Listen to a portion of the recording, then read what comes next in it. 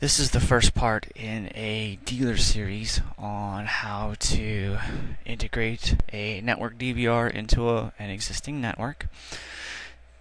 Tools you'll need up front: obviously the DVR needs to be on site.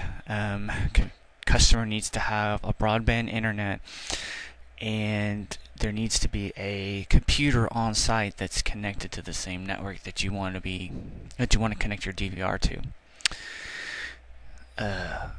The other thing that's kind of important is your connection can't be wireless. It must be a physical cable. These DVRs are not actually Windows machines. To run a wireless connection, you'd have to load the hardware in a computer and then load its driver. Well, these things can't run a driver, so you must use a physical connection. And your physical connection, it's just a cable. It's an RJ45 cable. It actually looks like an oversized phone plug. And that's all there is to it. The basic is you jack it into the back of the DVR, and you jack into the back of the router. Routers come in 4, 8, or 16 port versions.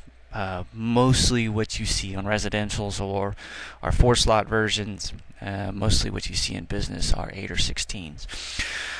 There will likely be another cable, probably way off over here, which is the cable that goes to the modem itself. That's how you're getting your internet connection.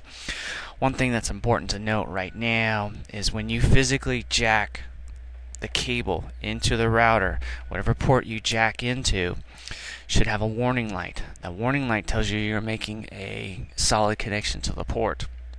If you're jacking in and your light doesn't come on, there's a problem with the connection. Could be a split cable, could be a nick cable, could be the connector is loose, could be the connector's not making all 8-pin connections.